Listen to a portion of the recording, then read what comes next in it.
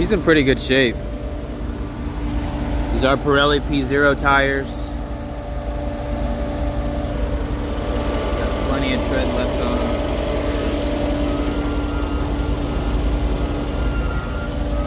Wheels have been sprayed and powder coated black. No real major damage up here at all. It's in very good shape and condition for not having a clear bra on her. There's no pits, there's no rock pits. She's in great shape.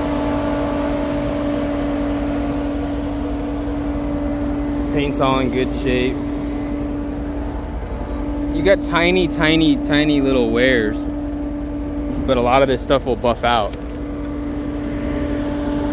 Biggest thing is no major rock chips or anything in the front of the truck. Now again, she's a used car. She's not gonna ever be perfect, but she definitely is pretty darn close. A little bit of wear here, and that's on the driver's side corner, but nothing else. No rock chips in the windshield. Windshield's in good shape. I don't see any paint work on the car.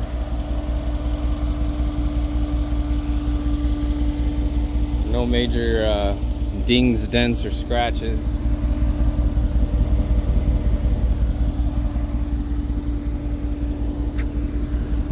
A little bit, that's water. This guy will definitely buff out. It's already coming out. That one was very minute and small. You got a little bit of a blemish here,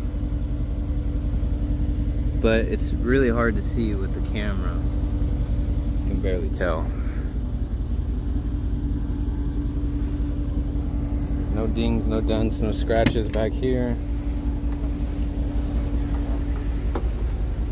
It does have the Dezino interior with the cross diamond stitching. MSRP is right here.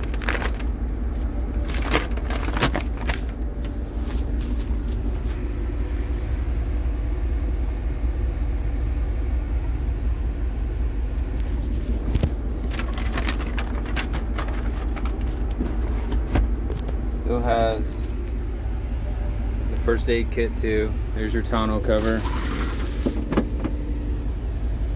See, that's all in good shape. And then nothing bad on the headliner. The seats are all in good shape.